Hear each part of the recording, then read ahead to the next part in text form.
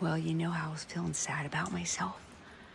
Sitting up on the hill because I couldn't go any further. I went in the wrong direction. This is the easiest place to get to in the world. It's not even half a mile. You had to go down some scary steps, but I'm inside of this little volcano cavey thing. And, like, there's this tunnel here that stops, but then this is a lava tube, and there's stairs, and it's just dark, and people just went in there. But I'm kind of scared, but I kind of want to go down there. But it gets really narrow. But this place is awesome. What a day. I can't believe this. I found it. I helped other people too, because there was a bunch of people on the wrong trail like me. It's magical.